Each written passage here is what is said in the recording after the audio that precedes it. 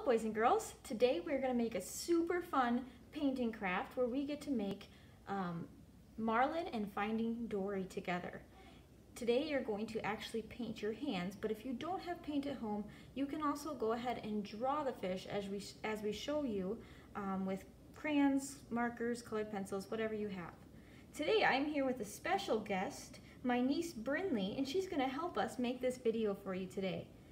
So the first of all, I should tell you what you need. What you need for this activity are 2 pieces of paper, a scissors, a big paintbrush, a black marker, and then for the paints, you're going to need red, blue, yellow, and these are washable paints, and white if you have it. If you are painting, you're going to need something to put your paint on, like a paper plate, and you're going to want to put some newspaper down behind it. Last, you're going to need some tissue paper, whatever colors you can find. I have kind of a greenish blue and red. And then last, you're going to need some googly eyes. Alright, so if you don't have those materials, you can pause the video and go ahead and get those. But we're going to go ahead and show you the first step. So my partner here is going to put out her hands. She's doing such a nice job of being patient. And we're going to start with our friend Dory, because we're going Finding Dory. So I'm going to go ahead and I'm going to take one of her hands, and notice she's got her fingers close together. She's holding it nice and flat. And I'm going to paint her hand blue all the way up to her fingertips. I'm not going to do her fingertips just yet. You're going to need to put it on kind of thick. And it is possible for you to paint your own hand. You'll just have to do one at a time. But if not, it's great if you have somebody there to help you as well.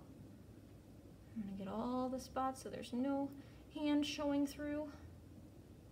Notice I left her fingertips unpainted. I'm going to put a little bit more on so it's nice and thick. Alright, now Finley's going to just wait. Don't press it down yet. I'm going to take some water and then I'll get all that blue out. And then I need a paper towel so I can dry it, because I'm going to switch colors now. Alright, now I'm going to use yellow, and I'm going to get in my, just painting her tips yellow to show the yellow that Dory has on her. Lily's doing such a nice job helping me with this.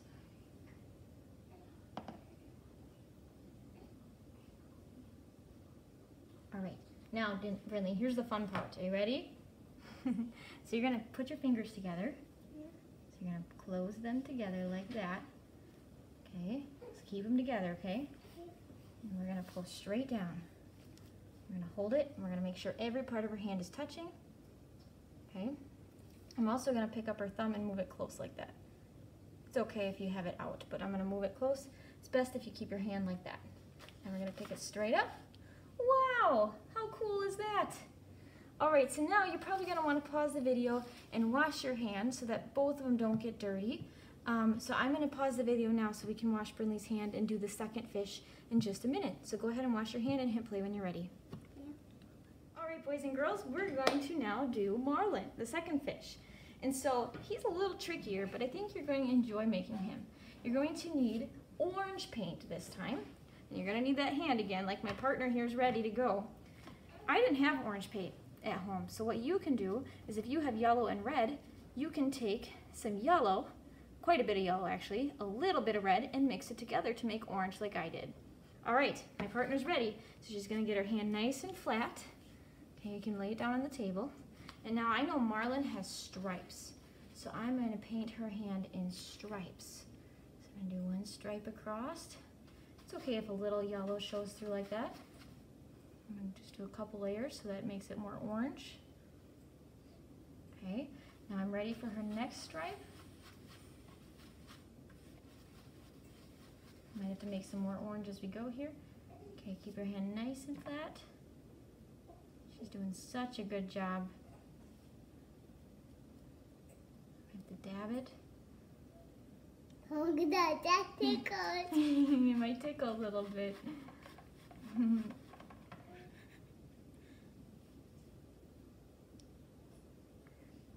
It You're doing such a good job of keeping it nice and still though, Brinley.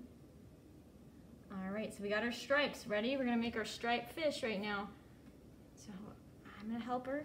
We're gonna keep all of your fingers together now. And we're gonna go straight down. Ready? 1, 2, 3. I'm gonna push it nice and hard, rock it back and forth, and straight up. Woohoo! There's our striped fish. It'll look more like a fish in a little bit. Now I want you to pause your video and go wash your hands so we can show you the next step. Dory. All right, boys and girls, so after you got your fish painted, we're gonna wait for those to dry. So we're gonna take that piece of paper and set it off to the side to dry. Next, you're gonna take your paints and you're gonna take quite a bit of white, just a little bit of blue for now. We'll probably mix more as we go. And you're gonna mix that together to kind of make a light blue color, more like a sky color, or the color of the ocean, better yet, that's what we're gonna make. Okay, so now you're gonna take your second piece of white paper, and I'm gonna have my helper Brinley help me with this part. You ready, Brinley? And all we're gonna do is we're gonna paint this whole paper light blue. What is that? Okay, we're gonna paint with that, Brinley. So can you help me out? Dark blue. Yep, we have dark blue, light blue, and white. So we're gonna paint with the light blue. Okay, can you help me? So you're gonna grab the paintbrush with me? I'm gonna scooch you in a little bit. Okay, you can grab on right here. We're gonna paint together. And it helps to put one hand on the paper, how I am, and go nice and even back and forth. And because this is the ocean, it's okay if it's a little streaky. You can just go over the entire paper. Riley's doing such a nice job. And if you need to mix some more paint, because you want to put it on kind of thick, that is okay. It's kind of wispy to show the water in the waves. You can go ahead and keep painting your paper. Make sure you get all the white spots covered up. We're going to keep painting ours too, but you can go ahead and hit play when you're ready for the next step. All right, boys and girls, so after you finished painting your whole paper blue, you'll notice ours isn't here because we set that off to the side to dry. It's very important that you had a piece of paper down or newspaper so that way when you went off the edges, it did not get on your table. It's also important to right away stop and go wash and dry your brush so that the paint does not dry in the bristles. Once you're done with that, we're going to show you the next step. So we're going to draw some seaweed to put in our ocean with Finding Dory and Marlin. So I'm going to go ahead and draw some seaweed, and then my partner here is going to help you with something else to put on the bottom of the ocean floor. So all I'm going to do is I'm going to start a little ways in, and I'm just going to go down off the edge of the page. I'm going to go over a little bit and go down here. I'm going to keep doing that, and I'm going to make it a little wavy. Make this side a little wavy to match. This is going to be some seaweed sticking up. I'm going to maybe just do 3. The car on the table. Oh no, that's why we got to have paper down, right? All right, so I'm just going to start by drawing 3 with my pencil, and I'm going to set that off to the side, and a little bit we'll cut it out. And now my partner here, Brinley, is going to help me by putting her hand down like this, and she's going to spread out her fingers, and we're going to make some little sponges to go along the ocean floor as well. So I'm going to trace it. To be kind of careful tracing on the tissue paper, because it'll rip if you push too hard. So I'm just going nice and lightly. You have to go along it a couple times. And let's do one more, Brinley. Can you move your hand down? Try it one more time. Perfect. Doing such a good job, Brinley. Such a good helper. She's having a blast. We're hoping you are too. All right, and now the next step is to grab your scissors and cut it out. So go super slow. Can I do it? Yeah, you can help me in a little bit. We're going to take a break here to cut it out, and you can cut yours out too in just a little bit and hit play when you're ready. Am I ready? All right, boys and girls, so here are my seaweed and my coral, and you'll see that the cutting isn't perfect. That's okay. It's kind of hard to cut tissue paper sometimes, but if you see pencil lines, I'm just going to flip it over, and it looks all better then. So go ahead and flip yours over so that the pencil is facing down towards the table. So the next step, if your paint, either on your hands or on your blue, if it's not dry, you're going to have to wait and pause the video until yours is dry for this next step. our hands, Brinley's hand paintings, are pretty dry, so we are ready to show you the next step. So what you're going to do next is you're going to just cut carefully, as close as you can, around the edge of her hand, which we'll make into our fish soon. If you want to give a little fin on top, you can. Notice how I'm turning the paper as I cut slowly and try to make it look like the shape of a fish, which really, your hand kind of already looks like a fish. So all you have to do is kind of cut around the outside. This is going to be Marlin, and then we got to cut out Dory. So I'm going to keep cutting, but you can go ahead, keep cutting, and hit play when you're ready for the next step. Alright, boys and girls, so once your blue paper is dry and you have your hands cut out, I'm going to show you the next step. So our first thing we're going to do is glue on our seaweed pieces. And so I know I told you to put the pencil side down, but because we want that side down, I'm going to actually flip it over so that we can put glue on this side. And so you're going to need some Elmer's glue, or if you don't have Elmer's glue, you can also use some, or a glue stick. Now because it's tissue paper and it's really thin, Can I do that? You can help me, yeah. We're not going to need a lot though, we just need little dots. Otherwise it's going to soak through the paper. Notice how we're going carefully along the outside edge.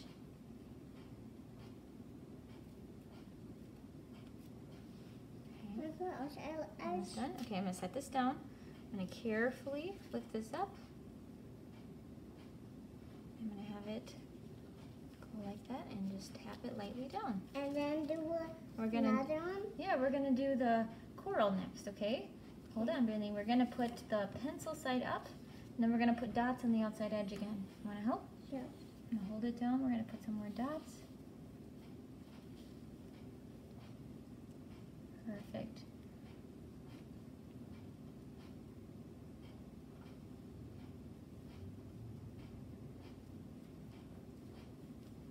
Don't need too much glue. Here we go. Now we're going to carefully pick this up. And I'm going to line it up because I know that coral usually goes on the bottom of the ocean. Line it up with the bottom edge of my paper and tap it down. Now you can do the same for the rest of yours. Make sure you put the glue on the pencil side and then flip it over. Maybe you want to have more coral. Maybe you want to put some seaweed behind behind the coral. You can make it however you want. So go ahead, glue your pieces down and hit play when you're ready. Alright, so I have all my seaweed and my coral glued on now. You can have more, make yours look different, be as creative as you want to be. Now, once your fish are dried and cut out, we are going to kind of place them to see where we want to put Marlin and Dory. Maybe I want Dory to be swimming kind of down to Marlin there, and I think I'll glue them on like that. So now I'm going to flip them over, and just like the seaweed, I'm going to put little dots or a little line along the edge. Again, you don't need a whole lot of glue. I'm going to flip it over and hold it down for 10 seconds. Okay, now I'm going to flip over Dory, do the same thing.